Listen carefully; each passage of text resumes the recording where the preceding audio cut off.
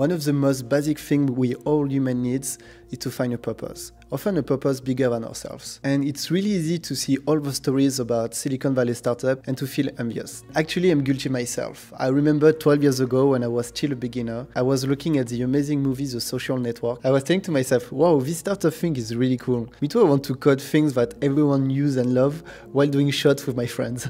I was 17 back then, and fast forward to today, I ended up never working for any of these big tech companies. Some developers will call it a lack of ambition, but actually it was purely intentional. In this video, I want to talk about why I'm not working for a FAANG and why you may not want to do it too.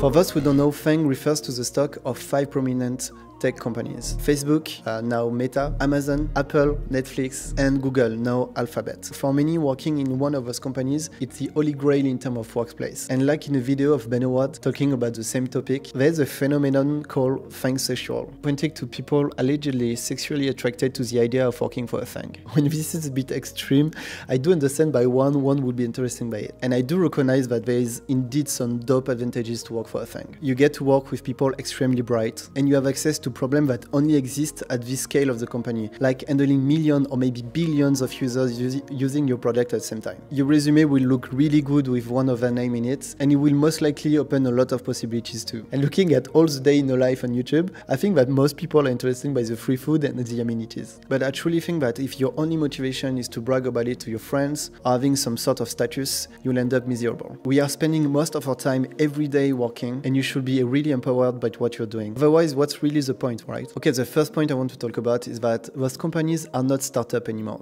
They are big corporations. So most of the most interesting thing that comes into your mind when you think about startup have most likely been already done a long time ago. You will be joining a company with a product which is already mature and with less wiggle room for you to hack and experiment with huge and cool features. The thing is that I personally started to code with a true passion to hack stuff, with a true desire to work on many different things and to keep learning every single day. This is a feeling that I always have on small projects. With early stage product, nothing is really set in stone, and your job becomes a mix between coding, product owner, and product designer, something that is hardly doable in large tech companies. If you think about it, it just makes sense. Yeah, you arrived after the wars, the product already reached product market fit, and you missed all these interesting bits of trial and error. But if you ask me, are the most interesting ones to work on. I was working for a small startup before, specifically on features driving acquisition and retention, and it was quite amazing to see that my work had a direct impact on the company revenue. And I'm by no means saying that developers working for FAANG are doing less. I'm just saying that they are working on different problems and that they are most likely just another developer in a giant system. Another point that I want to talk about is that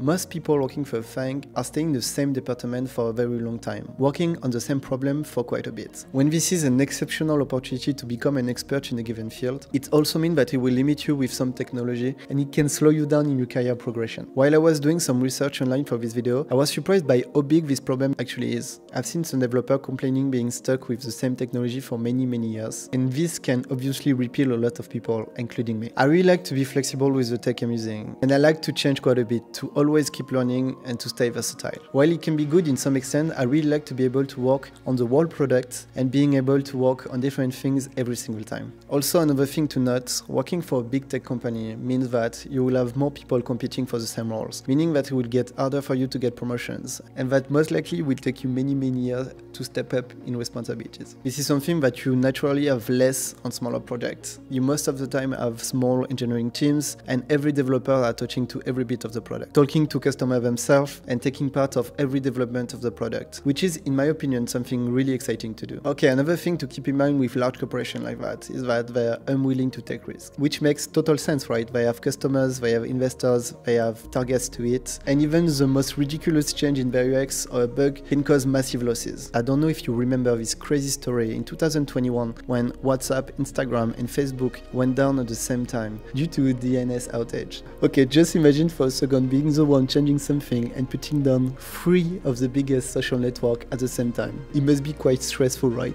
These type of events are usually extremely rare because most companies are making sure that all their systems are locked down and that all the bugs are contained way before the users can even see it. When this is also true on smaller projects, this is a complete different world in products like them, meaning that you will most likely take a longer time to get anything done, because this time is needed to triple check every single thing. In a smaller company, you're more agile flexible. You're close to your customers, and making any change or feature becomes way easier. And most of the time, introducing a little bug is not really the end of the world. But don't get me wrong, it doesn't mean that you can ship bad code in production like a maniac. It just means that it will be easier and faster to do anything, and your coding life will tend to be more interesting and more dynamic. Okay, so keep in mind that those are my opinions. I have no doubt whatsoever that it must be an incredible experience to work for FAANG, and actually I have many friends doing it and they seem to be really liking it. I just wanted to share my take on why this is maybe not something for you. It's certainly not something for me, and it's totally alright. Not landing a job for FAANG, or if you never work for any of them, doesn't mean that you're a bad developer, and it shouldn't be your ultimate goal. Okay, now if you want to know more about how I went from self-taught developer to now working for a company earning 6 figures, I made a video about it and I'm explaining everything in it. Yeah, I'm sure you'll be liking it. Okay, I guess bye for now. See you on the next video.